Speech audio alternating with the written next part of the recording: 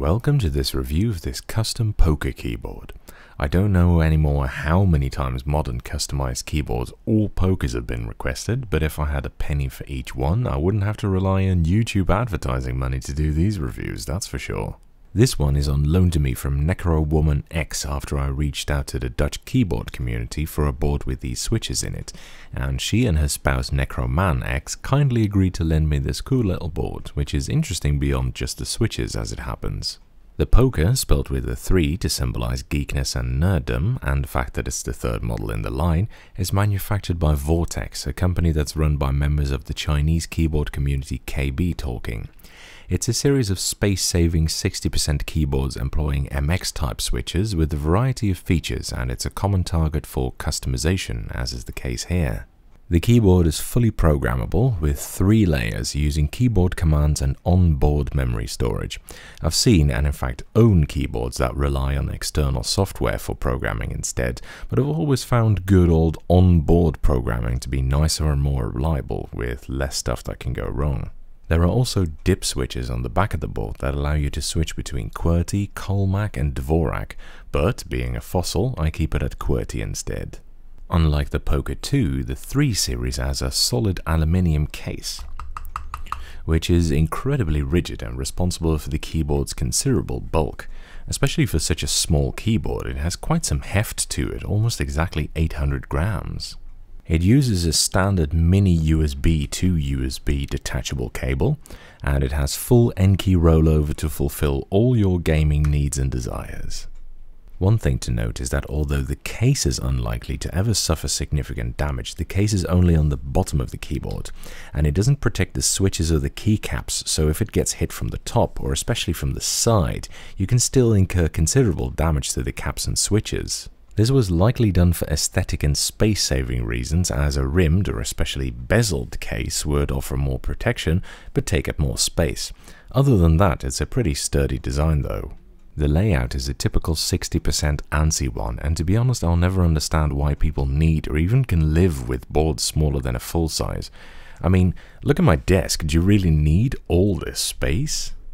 Anyway, that's obviously a matter of opinion and personal preference, so no use arguing over that. On to the switches, which is the reason I requested this keyboard in the first place. It uses switches that are known as Zealiostotles, a custom hybrid between a Zelio switch, a famous tactile switch custom made by Gateron for Zeal PC, and the slider and clicker jacket of an Aristotle switch, which is an extremely cheap and common clicky Cherry MX clone. Aristotles, unlike Cherry MX and more traditional clones, use a very different click jacket which uses somewhat bizarre looking vampire teeth at the end of the cams that hold the contacts open. The irony is that when you combine this super cheap slider and jacket assembly with a Zelio switch, you end up with a very different and very satisfying switch. After I tried these out a few times at the UK meetups, I knew I wanted to do a video about these because even though I'm not known as a Cherry lover, I think these switches are really nice. In fact, I'd say these switches are the best that the MX design has to offer. Unlike any other MX switch, these have a true, nice, even sharp tactile bump to them, and they have a nice medium light weighting. It's honestly really nice to type on these. The switches still use a plastic clicker, but these Zealiostotles definitely have a better sound than other MX switches, deeper and fuller.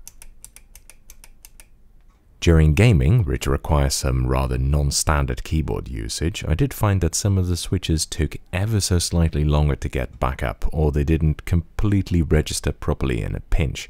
But for any normal fingerwork, such as typing, I never experienced any problems. As such, I can honestly recommend them for typing, but if you use your keyboard primarily for gaming, during which key feel isn't really important anyway, I recommend something else.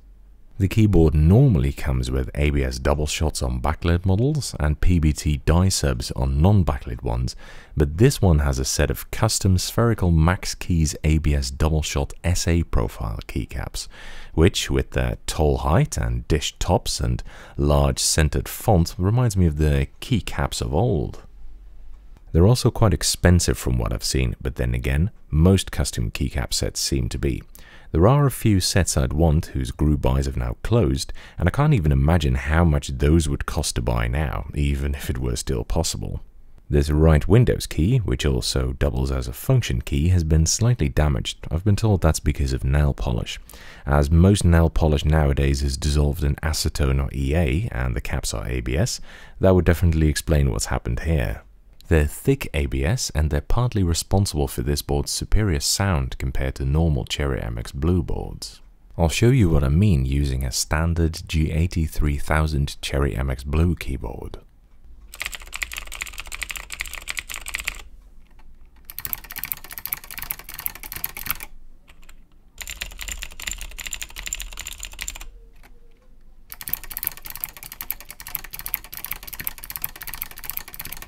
It's hard to compare with the standard board because the chassis and keycaps are so different, but here's what the loose switches sound like compared to each other.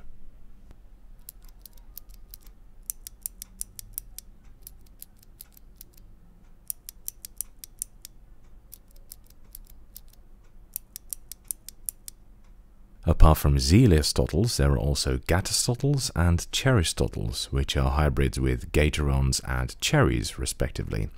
These are fairly comparable, but they're not quite the same in feel and sound. Gatostotles are nearly the same, but they feel ever so slightly less tactile and they sound more high-pitched, so I don't like them as much as the Zealio ones. Cheristotles are the hardest to make of the three because cherry switches have less play in the parts, so it's quite challenging to get the click jacket behind the contact leaves without damaging the long frail teeth of the click jacket. Possibly as a result of the lack of play, or maybe just because they're cherries, they're the scratchiest of the three, but they do have a significantly deeper and bassier sound than the other two.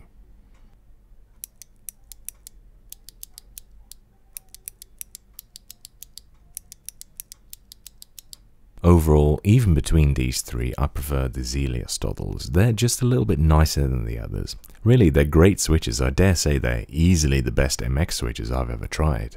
So overall, this is a really nice board. I really enjoyed using it. Because of the cramped layout and very occasional switch ding, I tended to use another board while playing some games, but for general use and typing, it's excellent. That's it for this review. Thank you for watching. I hope you enjoyed it. And following is a typing demonstration of me typing on this keyboard.